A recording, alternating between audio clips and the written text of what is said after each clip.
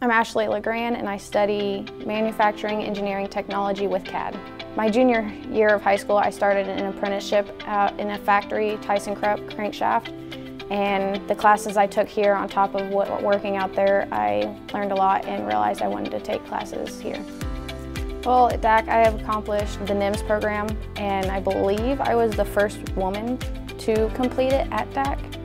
And I got a toolbox for it, and I've done a lot of classes towards certificates, and I'm getting my associates. So the program itself, I would say that I really like working on the machines. That was my favorite part from starting from high school, is working on the machines, making the parts, and then accomplishing what the final part was. The teachers I've had since high school have really helped. They encouraged me to actually work forward and not stop whenever things got hard on working on the parts. There were plenty of times where I didn't want to keep working on the parts.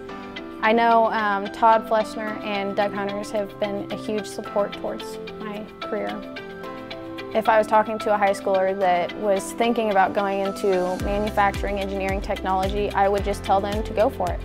That it gets hard at times, but it's all worth it in the end.